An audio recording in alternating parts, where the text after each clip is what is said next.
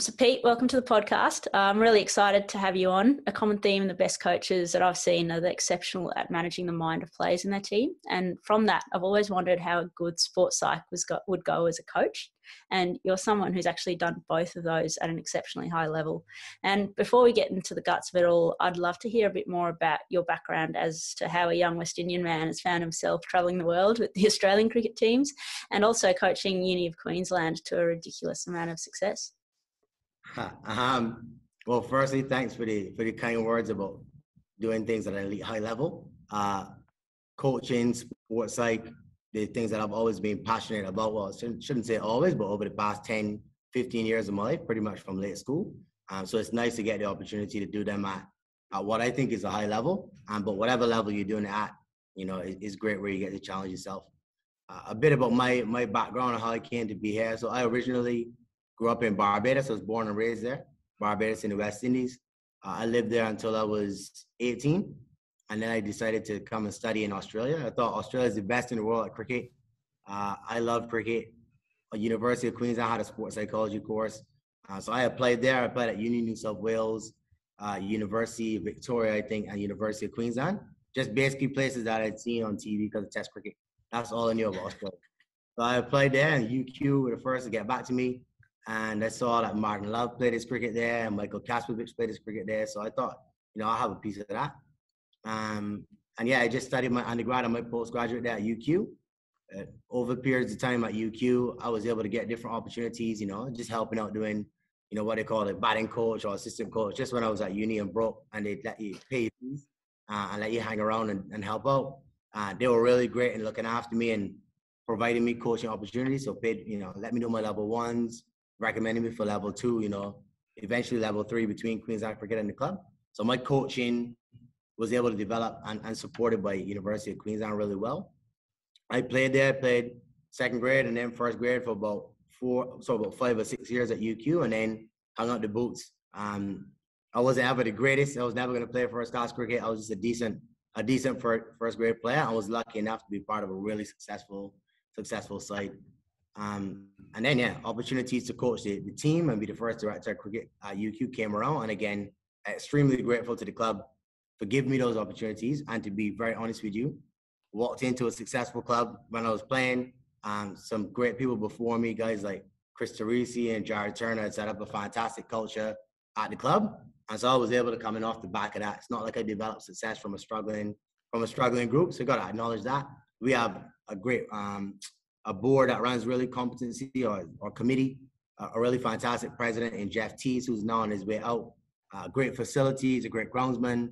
All those things contribute to success. So as you'll hear in the themes of some of the things I speak about today, the input that you have as a coach or as a sports psych is only one cog in a massive wheel. So I wouldn't try to claim credit for our success. There's a lot of reasons for the success, and I just try not to mess that up. From a psychology perspective, as I said, I studied at University of Queensland. I did my undergraduate studies there. I did my postgraduate studies there as well. I was privileged enough to get an opportunity at Cricket Australia, maybe three years out of university. So I'd been working a bit in dance and the performing arts. I worked at a university, Queensland University of Technology here in Brisbane. I do work with the Queensland Police. And then over a period of time, I got an opportunity at Cricket Australia. So that's become a main job over the past few years between that and coaching at UQ. So that's a very long-winded way of answering your question about how I came to be here. No, that's awesome. And you came across fairly young, so at 18. And from a playing perspective for yourself, did you have aspirations to play state cricket, or were you pretty certain that grade cricket was your level? I definitely wanted to, like any young man that fancies himself at cricket. I played some pathway cricket in Barbados. So I captained Barbados under 15 and under 16. I was lucky enough to be named to a West Indies under 15 squad. We didn't play any tournament. It was just a squad after the regional competition. So I was a decent youth cricketer, and I came over at 18, and I played second grade my first season and a bit up and down in ones and twos the next year, and then first grade for 4 or so years.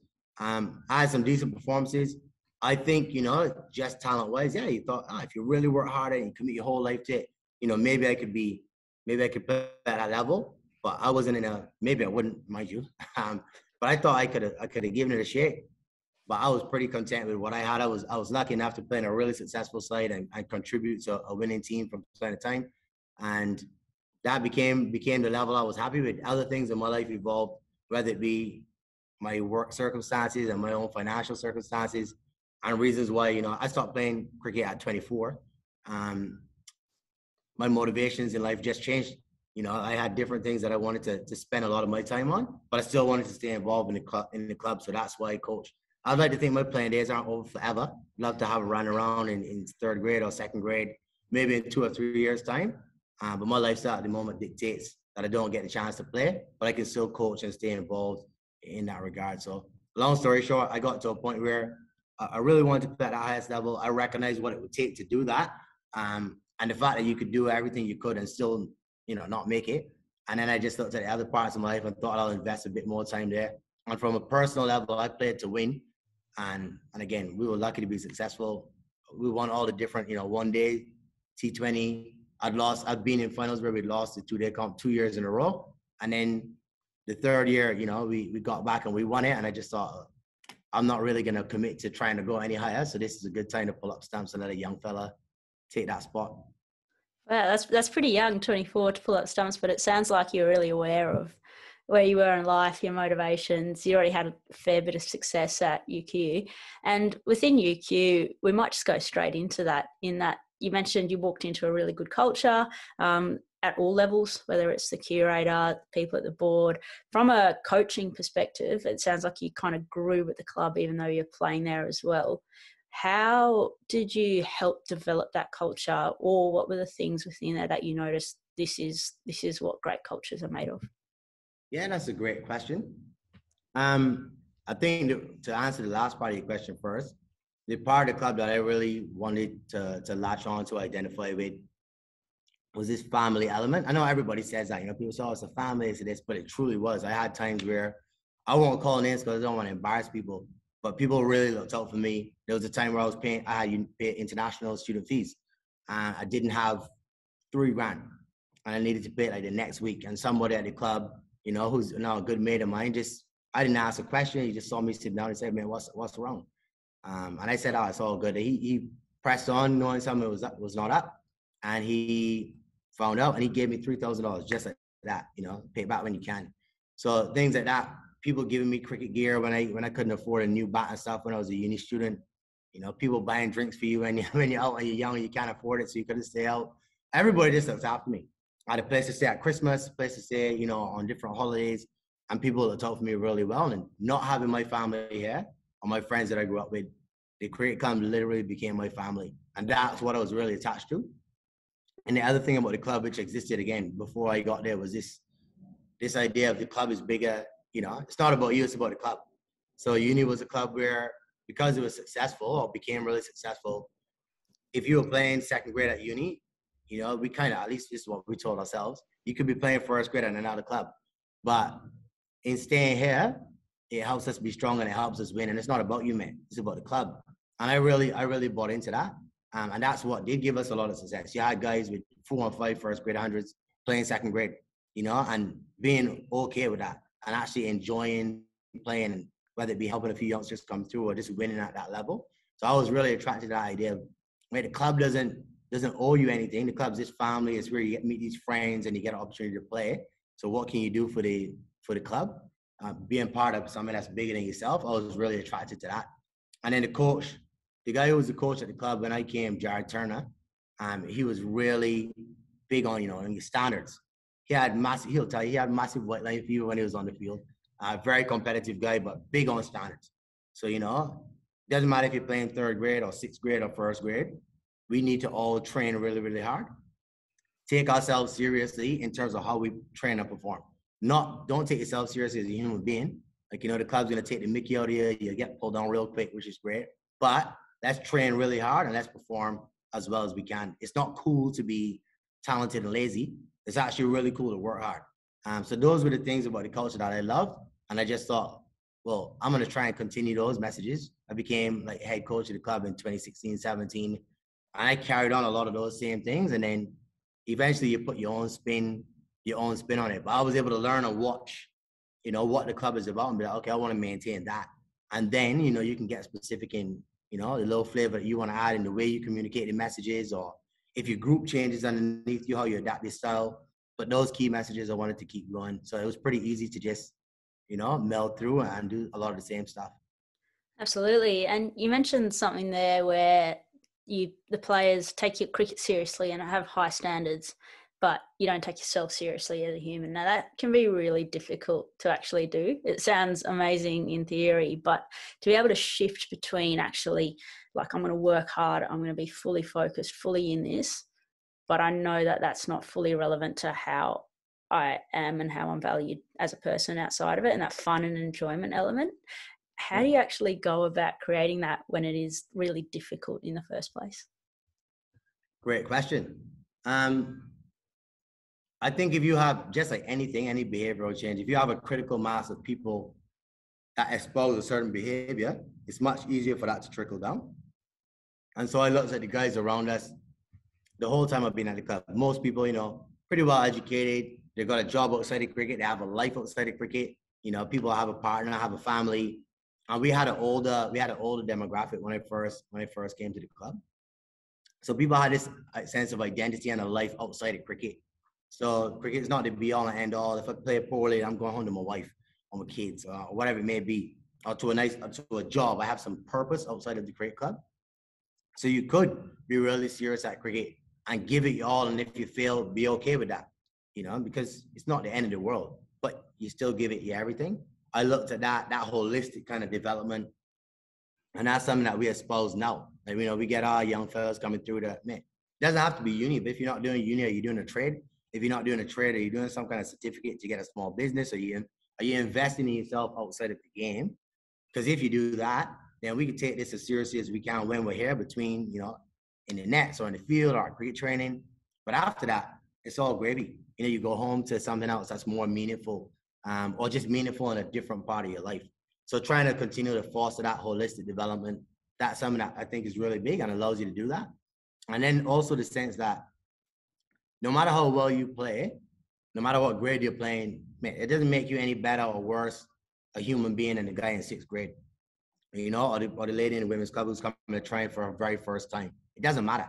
So we're really big on our 1st and 2nd grade players getting down to a Tuesday and Thursday training when the rest of the club trains as well. I may go and field in the group with the 6th grade guys and get to know them and have a conversation. Because again, it just goes to show, well, we're all equal human being status. Yeah, we're not the same status of player, and that's okay. You work hard, you go up and down with your merit, with how good you are.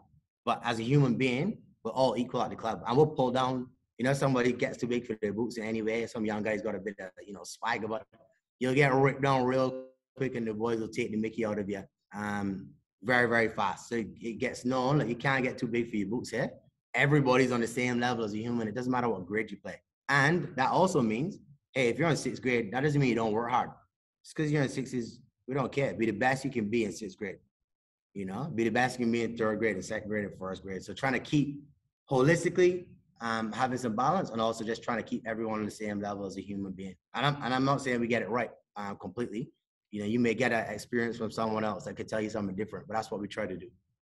That's fantastic. I love both ends of that the 6th graders, for example, work really hard still. You're still at those standards, but also we're all humans, and it's a concept we've talked about quite a bit on this podcast of horizontal relationships rather than vertical relationships. So it's like you might be further along the path of batting or bowling than I am, but we're all on the same path as humans, and we're all just trying to get better and enjoy this time together.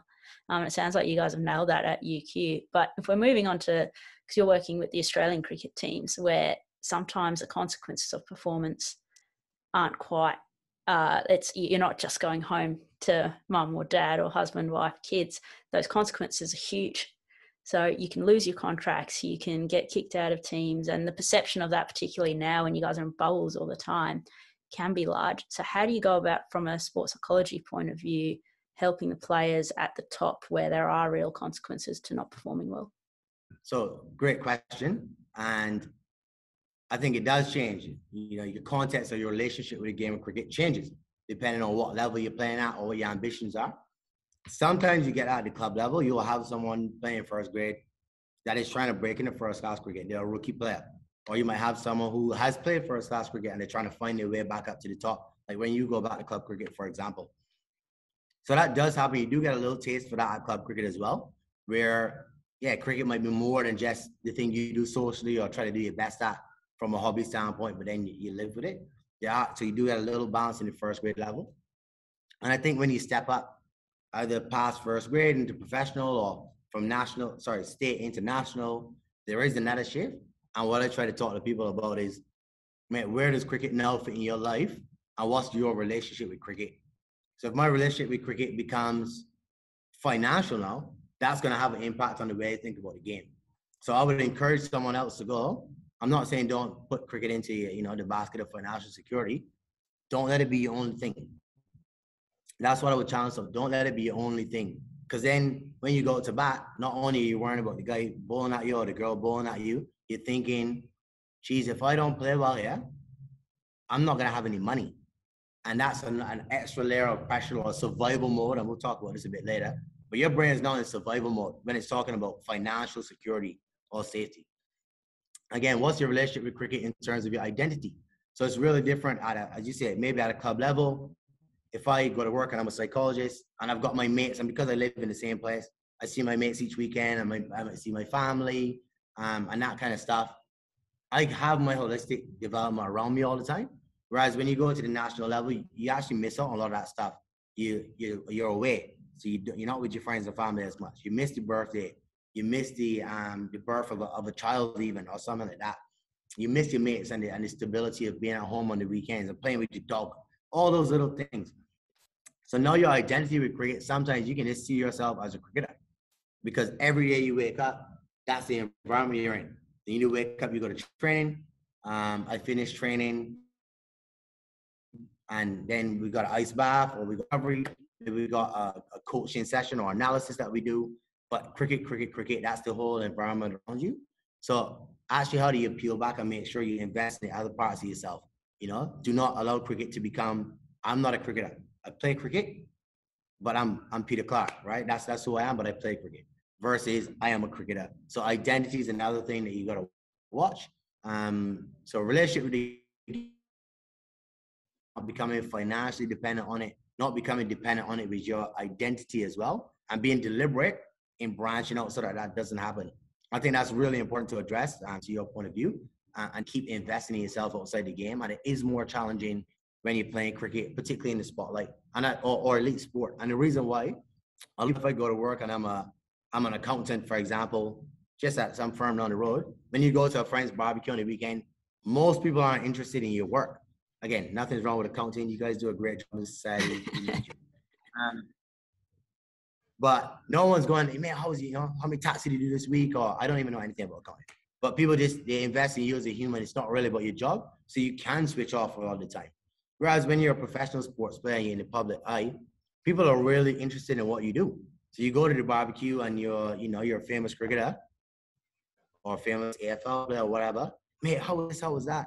It's actually hard to escape that part of your life, get seen as that, because people see you do your job in the spotlight, and it's something people care about or are invested in.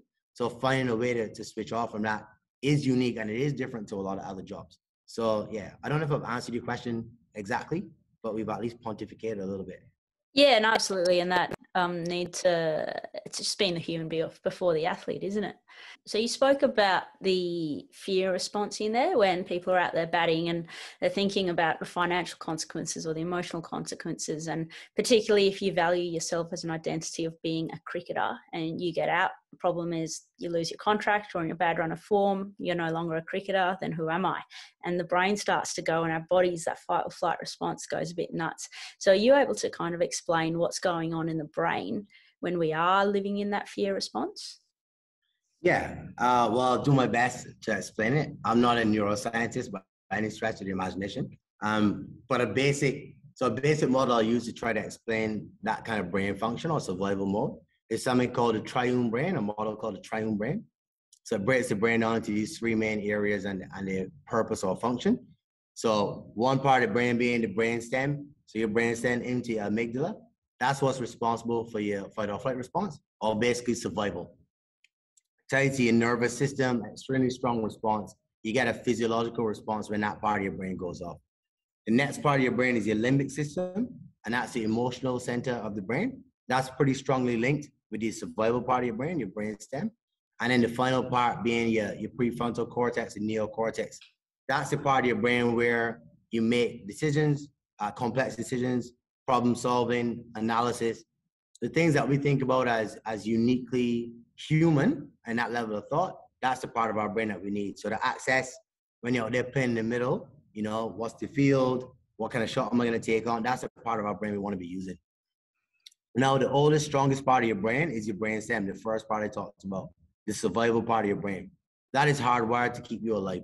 So if you take us back from an evolutionary psychology perspective, the part of your brain that kept you alive, the survival part of your brain, is your brain stem, right? This is what's tied to your nervous system and all your functioning. And basically, when there's a threat to your survival, that part of your brain goes off, right? If we had some scans on you, it'll light up and it activates. And once that activates, it won't quiet down until you've taken care of the threat in front of you. Which, if you think about it back in the day, I've got a lion or a bear or it's freezing cold weather, my brain is telling me, mate, you've got to deal with this threat in front of you. So it locks in on that and it doesn't focus on anything else until you solve that problem. Fast forward all the way to now, our brain still has that as a default response. So there's a threat in front of me. It might be a threat to my spot in a team. It might be a threat to my ego. It might be a threat to winning the game in front of me. That part of your brain goes off, right? So the physiological response to that, you know, your heart starts racing, your body's pumped full of adrenaline, your hands might get sweaty, what we would identify as nerves. That happens, that process goes in. So what we need to learn to do over a period of time is, how do I just quiet that response just enough? Because it has a purpose or a place, but how do I quiet that just enough so that I can access the part of my brain that I need to help me make a really good decision?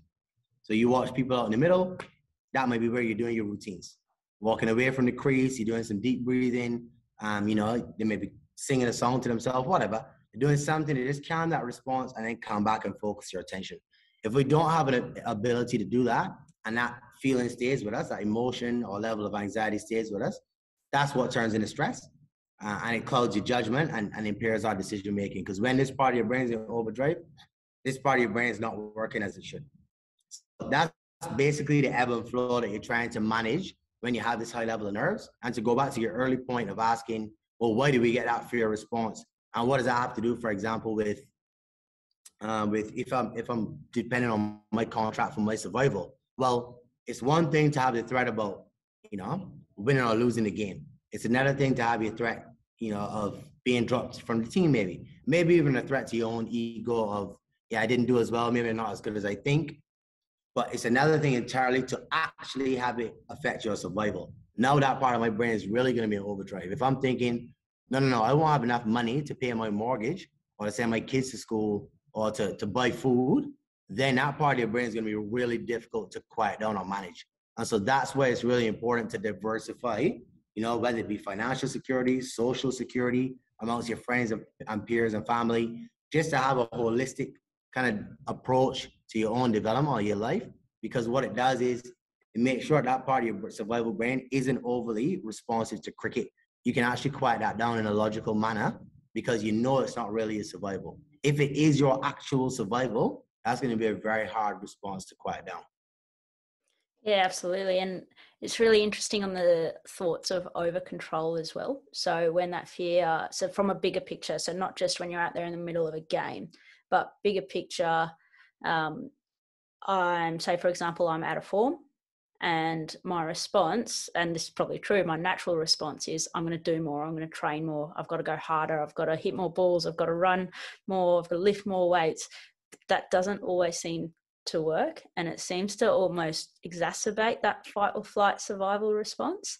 But at the same time, you just look around and read books or you listen to other people talk and they're like, oh, if you work hard, and society tells us that, and it's true, if you do the work, you're going to get better. How do you manage that in between phase of crossing the line into going too hard? That's a great question. It's a really individual, I think the answer is there's no one size fits all answer. It's a very individual process to go through. I think there has to be some trial and error in that process to work out how it lines up for yourself. It also depends on the tasks that you do, right? So cricket is a complex task. There's a lot of decision-making involved, like we said before. You have to adapt to different conditions, different bowlers, different game situations. So there are certain things that have a straight correlation with work ethic, right? So for example, if I lift a certain amount of weights at a certain intensity each week, you will get a certain amount of muscle growth, right? Oh yeah, there'll be some individual variability, but S&C coaches can give you a little bit of give you a program and a decent understanding of how that will work. A dietitian may say, if you consume this amount of energy and then expend this amount of energy, this will be the weight loss or the weight gain. That's pretty concrete, even when you take into consideration the individual factors. So yeah, work hard at that, do more of this, do less of that, pretty concrete outcome. Cricket, where you have to make complex decisions, and there's so many variables, like game situation or an umpire's bad decision, there's not this direct correlation between how hard I work and how good the outcome was for me on that particular day, right? Just because of the rules of the game. Batter, you can go there, you can make great decisions, and you just get one that nips away, hits you outside edge. You're out for 4. A bowler, you could bowl excellently on any given day. People drop catches off your bowling, people play a miss, they nick it for 4. You get pretty ordinary figures, but you bowled well. So if my only determinant of if I was successful or not is the outcome, then I'm set up to fail in cricket, because the outcome will not always reflect how well I played. And that won't always reflect how hard I worked, because it is complex skill with multiple variables. It's not this straight, like a gym work, do this, this will happen. There's so many variables affecting the outcome. So that's why, to your point, working harder doesn't necessarily mean you're going to get a better performance. Now, there's a level of hard work everyone needs to do to prepare and be ready. But then if you know what it takes for you to be ready and you're not getting your results, working harder won't necessarily be the piece. You already know what works for you. So why expend more energy in a place that it doesn't? There may be a need, though. This is why it's variable. There may be a need. Maybe you've developed a technical flaw, or there's an opponent that you face that's exploiting something in the way you play that you do need to spend time investing in. So it's not a one-size-fits-all answer. It's more looking at, well, what am I actually trying to do? What am I trying to improve? And will this thing help me? Will training more help me? Do I actually need to take a break because maybe my mind is tired when I'm out in the middle playing? And that's why I'm making poor decisions. Maybe I need more recovery time. No one can answer that question for you. It's something you kind of got to just learn about yourself so that you can start to make good decisions. People like myself, or great coaches, or great teammates, they may bounce around ideas with you and help you find your way, but ultimately, you've got to kind of make that decision. So does that make sense in terms of cricket not having that direct correlation with hit more balls, you'll play better? There's too many variables. Yeah, absolutely. That makes a lot of sense. And it's something that's come up over and over again, to be honest, with a lot of the guests we've interviewed, and also just reading or learning about other athletes or people in spaces, is the idea of being able to let go of the things that they can't control when it's the moment to step on the field. So we had like Beth Mooney, Nicole Bolton, they're talking about hitting thousands and thousands of balls, and they love, like, that preparation so important to them. But they have that moment where they switch on to game time and they can let go of that constant need, and it's just about being here. Whereas Meg Lanning, for example, was like, as long as my hit is quality, I don't care. It can be 5 minutes, it can be half an hour. I just want to feel good, high quality, and then it's about instinct. And do you work with any of the girls or the guys on something really specific to be able to let go and to be able to surrender to whatever will be? Because that's a lot easier said than it is done. Yeah, so I think what you're getting at is, how do you actually reach the acceptance that we probably have less control over the outcome than we think, and how you actually make your peace with that. So you said, do I work on anything specific? You just kind of try and meet people where they're at, what works for them, and helping them get there. For somebody that has a real spiritual background, you might go that approach. Someone who's very logical and pragmatic, you might just point out the different variables. So someone who's very pragmatic, I might say, can you control the decision that an umpire gives you? Nah. Can you control the ball that gets delivered to you? Nah. Can you control the wicket that you play on? No. Can you control the game situation that you're going to be put into, that you find yourself in? You bat 3. You can go in at 0 for 1, or you could go in at 100. Oh, no. So all these things are outside of your control. What is within your control?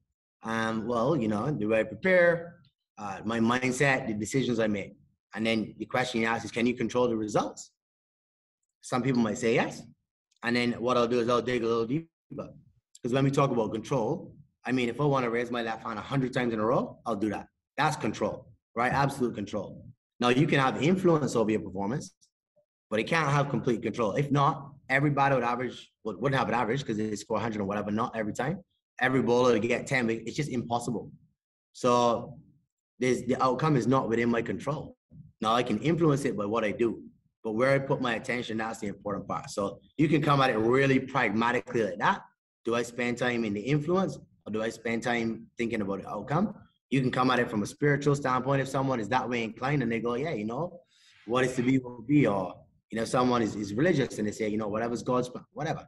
You just want to get to the point of acceptance, and you work with the person in front of you to help them get to that point. Because if we get to the point of acceptance of not being able to control the future, not being able to control the outcome, not being able to change the past, then what we do is we don't waste energy in an area of which you can't control. And you spend your time doing things that actually you can control and help you influence those uncontrollables the best that you can. And there's a little principle I like to talk about called the 10-90 principle. And it's not Stephen Covey's got one that's slightly different, meaning 90-10, and it means something slightly different to what I'm going at. Mine gets back to something called locus of control. And I've taken it from a famous American composer, Irving Berlin, who had a quote says, life is 10% what you make it and 90% how you take it. And basically all he's getting at is there's lots of stuff you can't control, that'll happen, and how you respond to that's really key. But the 10% what you make it, if you spend your energy there, you got your best chance to respond to that 90, right? So it's basic locus of control. Can I control this thing or can I not? And everybody gets this. Actually, our parents get this better than we do when we get older, when they tell you at cricket, try your best, or soccer, just do your best, and then you get older and you think that's not cool. You're like, oh, that's wanky. Like, don't try your best, do your best. No, that's actually true. All you can do is do your best. They don't tell you score 100 today, or they don't tell you get 5 wickets. They say try your best, and they were right. Like, all you can do is control the way you prepare, the effort you give, the decisions you make, and then we live with the results. That's brilliant. I really like that. And a lot of what we've been talking about as well is leading people back, particularly when they get to the high level, back to that little girl or little boy that started playing in the first place. But I've never made that connection from your parents actually saying, well, just do your best or just have some fun. Parents say that to you all the time when you're a little girl, but all of a sudden when you get older, all the noise starts to creep in. And sometimes that noise can come from coaches. And that's something where I've never really thought about. I've always grown up like coach someone you 100% respect, listen to them, learn from them. But sometimes coaches have the fear just as much as players do because their jobs are on the line, or their identity as a coach could be on the line. Do you actually work with the coaches as well as the players, or is that something that you just stay away from? No, definitely. You spend a lot of your time working with, if you got a great relationship with them.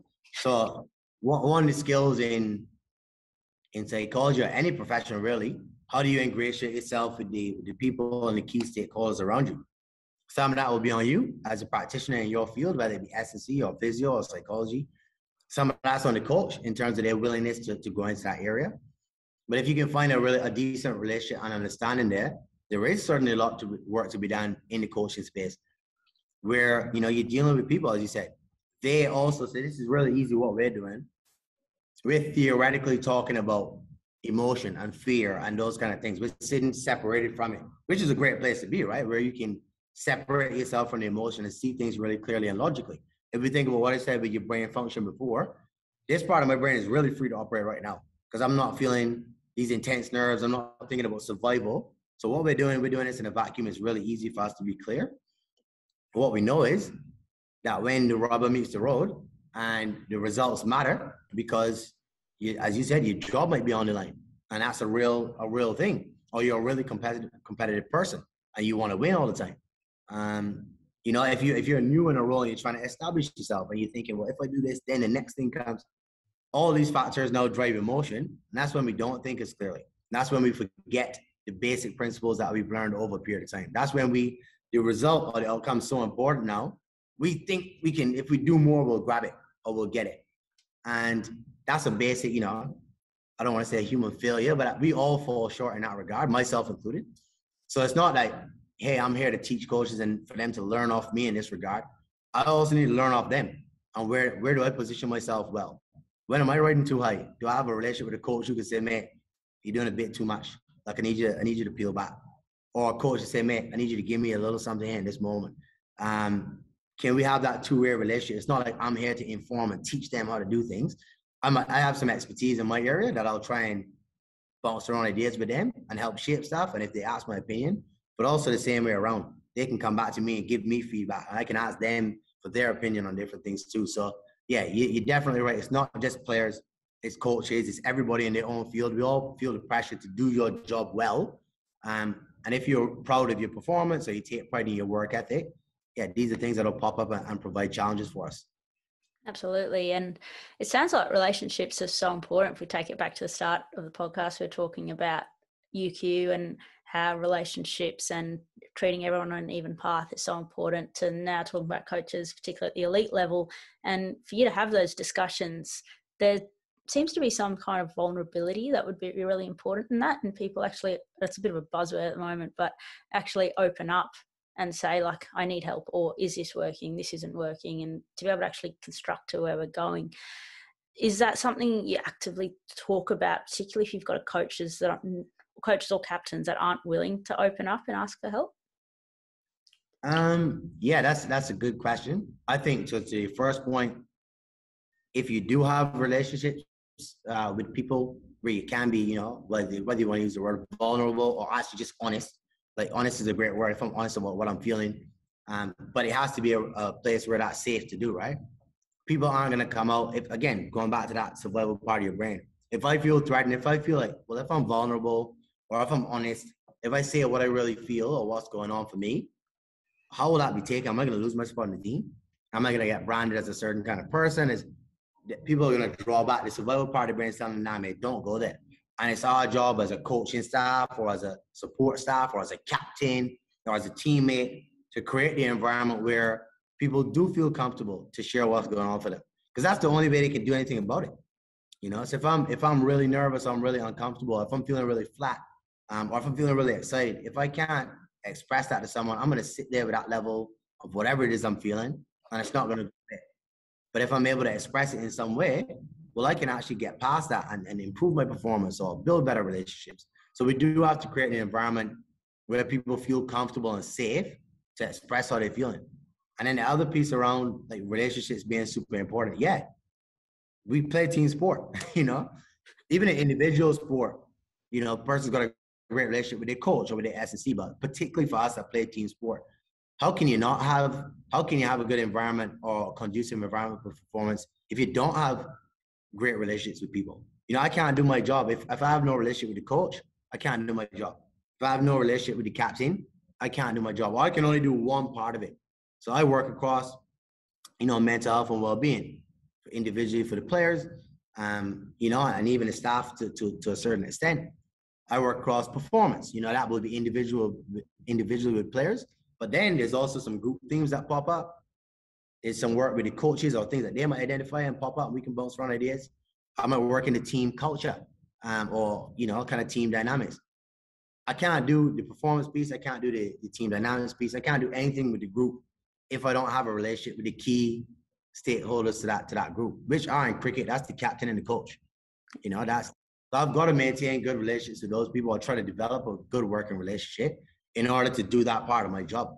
And so that's on me to try and bring what I can to the table to establish that relationship, to speak their language, to demonstrate value in that regard, where they say, yeah, okay, it's useful me asking for this guy's opinion because, he gets it. He's framed it like this. He knows how to communicate with that. So yeah, I don't think you can exist in a team sport where there's multiple staff and multiple players if you don't have great relationships. And again, a great working relationship. You don't have to be best friends with everybody. That'd be a bonus. But a great working or professional relationship where you ask for feedback. Right? So I've got to be, as you said, vulnerable. I've got to be open enough to know I'm going to get it wrong sometimes. I'm not perfect, man. So I got to model the behavior I want to see. So I'm going to ask people, man, how do you think I went with that? Time to time, just having a couple of trusted friends to say, yeah, man, you missed the mark with that one. Or to say, nah, I thought you nailed it. I need the coach to be able to tell me that. I need the captain. I need any player to be able to tell me that. And then I need to be able to tell them that, right? it's not a matter of me from a pedestal telling them what to do. Nah, we have a relationship where you can tell me how I'm going and I can tell you, and we can all tell each other. And if there's a safe space with that, we'll get better together. So yeah, that's, and again, another long-winded way. You're going to start asking me questions because I go all around the world. No, that's brilliant. There's a lot of gold dust in that, particularly the idea of it's not necessarily vulnerable, it's just being honest, and also having the good working relationship. You're not going, especially if you have a touring group of 20, 30, sometimes 40 people, not everyone's going to be best mates.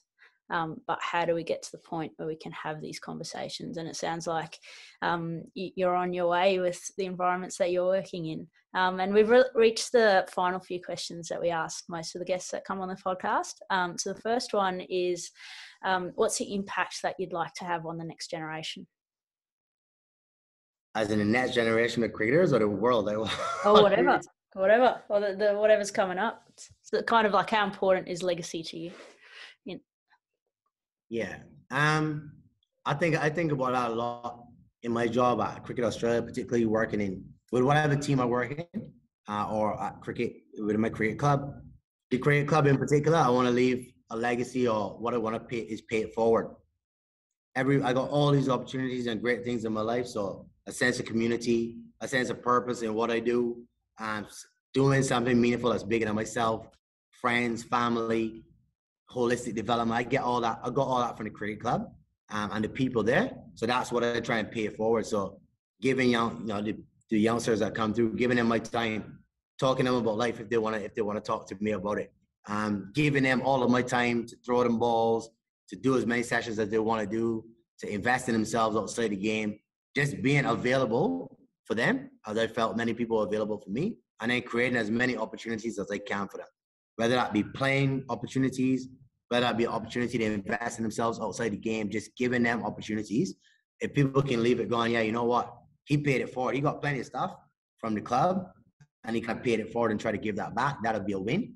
I think in my professional environment at work, again, if I could leave a legacy of just a person who's just modeling the behavior of, I don't know everything. I'm not trying to know everything. That's actually not the point. The point is, can we speak to each other on an even keel or even footing and just bounce around ideas? I think if we do that and then leave everybody the choice to individually go about their business, then that's a win. So just trying to inform a culture of that in the place to operate. Everyone's opinion is important. Everyone's entitled to find their own journey and they actually have to drive that. And can we just be collaborative in the way we bounce around and share ideas to allow people to do that? And excel in their role. Absolutely. And what is high performance to you? Good question. Well, I guess if you look at the word, let's say performing as well as you can. I think if we think about it in a professional setting, performing as well as you can, as consistently as you can.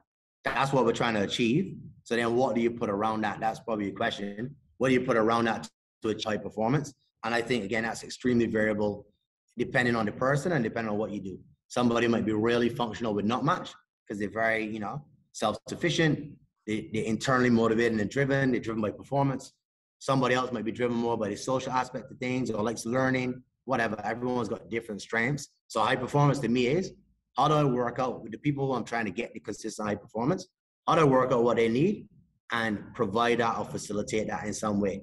That's a high performance system. And that doesn't have to be just cricket. That's any kind of field or job that you do. Brilliant. And who is Pete at his best?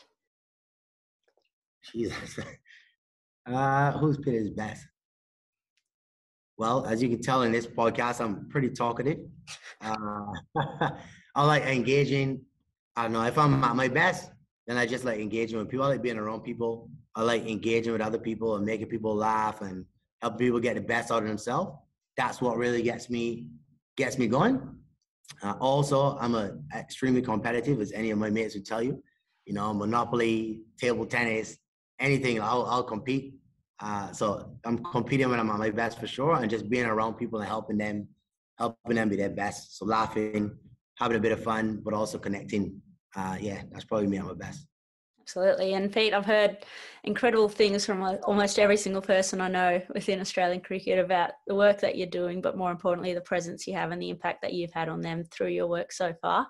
So I'm really excited to see you continue impacting, continue helping the next generation as well. And thank you so much for your time.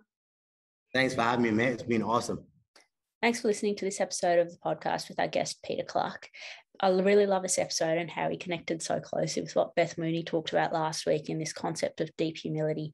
When Pete talked about his work with UQ, he had no claim of being the big dog applying all of his psych tricks, and he rather acknowledged how it's a whole club thing, in that the first graders, it doesn't make you a better human than the sixth graders. And conversely, I really liked how he said the sixth graders, it doesn't mean that you drop your standards.